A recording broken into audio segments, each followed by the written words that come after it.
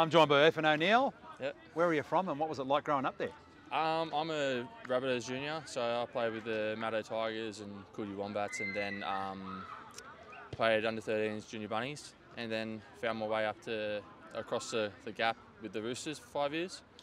And then after my 5-year tenure there, I moved up to Goldie, played with the Tweed Seagulls for about a year and a half, then found my way further up in Rockhampton, playing with the mighty CQ Capras, and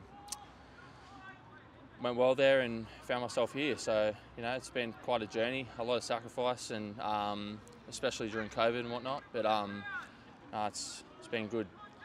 Tell us about your dad, your mum and dad, brothers and sisters. Oh yeah, we did a lot of travelling when I was younger. You know, my dad played for the Rabbitohs, then we moved over to England for quite a while, 5 years, and in France for a little bit there. And so my mum also did a lot of sacrifice for my dad's football, and you know, we did a lot of travelling around the world. So it was good times. But you know, when we moved back here, you know, we came back with an English accent, you know.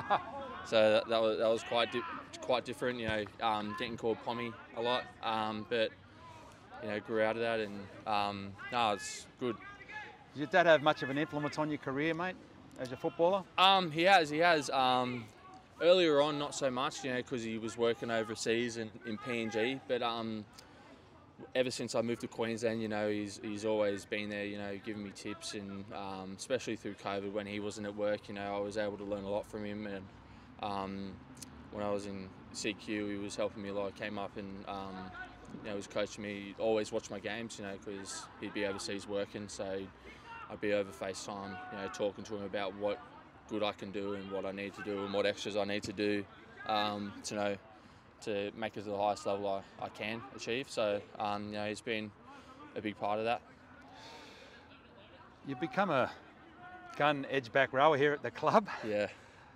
What position did you play growing up? Is that your preferred position? I played a few positions. You know, growing up, you know, when I was at the Roosters, I was playing when I was with Chloe Crocs. I was playing like back row lock a bit, and then found my way into back row, and then coming up like through Howard Matson SG ball, I was a lot in the centres, you know, because I was a bit, was like a bit of a string bean back then, you know, hadn't put the weight on, but yeah.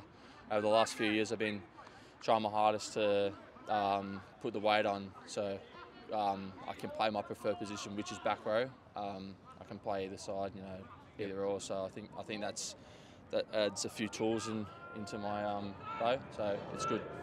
So what does the future hold for you in rugby league? Oh, you know, I've got high aspirations for myself, and I want to play NRL one day and play for my country and play State of Origin. You know, wherever the journey takes me, you know, and what the football gods will, you know, so be it. But you know, my highest aspirations, you know, to someday make my NRL debut and, you know, play a lot of NRL, you know. So yeah. Will you be back at South next year? I'm not too sure yet. You know, I'd like to. You know, I'd like to build a strong foundation here. You know, I feel like I found myself a good home. You know, built some strong relationships with some of the boys up high. You know, with JD and Joey. But you know, like I said, whatever the football gods, you know, will. You know, that's where I'll go. You know, I'll follow it wherever the opportunity is for me, and I'll grab it with both hands. What else do you like doing besides playing footy? I'd like to do a lot of things. I like to play golf. Just hang out with my mates, spend time with family, play video games, and just watch TV. You know, I'm real laid back, so you know, I'm pretty chill. Are you a member anywhere? Or? Member at any golf clubs? I work at the coast, and I want to be a member there. So cool. You know, it's a really nice golf course over there. So hopefully, you know, get a surprise for Christmas. So, yeah. Well, I'm a member there. It's a great course. Oh, it's beautiful. Yeah. Hole 4 is perfect. Yeah, it's over great. Little Bay. Over the cliff. Yeah, it's awesome. Thanks for joining me on Bunnies TV. Thank you. Cheers. Thanks, mate.